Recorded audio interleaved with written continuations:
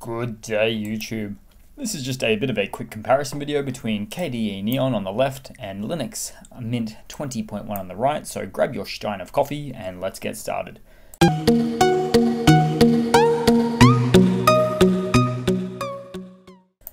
Okay, so starting off on the left-hand side, we've got the KDE Neon desktop environment, and on the right-hand side, Linux Mint 20.1. Now, they are a little bit different in some ways, so they're not exactly a fair comparison. They are running on different desktop environments, so a little bit apples to oranges.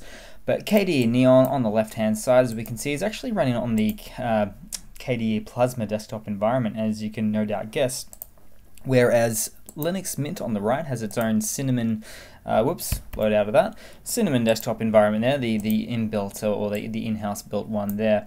Now on the left hand side we have KDE Neon, which is actually based on Ubuntu long-term service release, as is Linux Mint 20.1, so similar backend if not the same in many ways there. In fact, if we even have a closer look, they've got the exact same kernel, so they're both running off the Focal Fossa Ubuntu 20.04 backend there.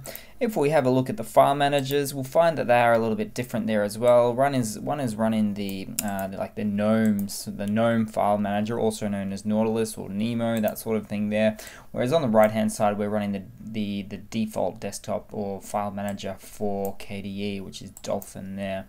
They are about the same. They're much of a muchness. I wouldn't be too concerned. I do happen to like the Linux Mint one a little bit better there. Moving on, let's see. So we have the, let's have a look at some of the CPU and RAM usage for each.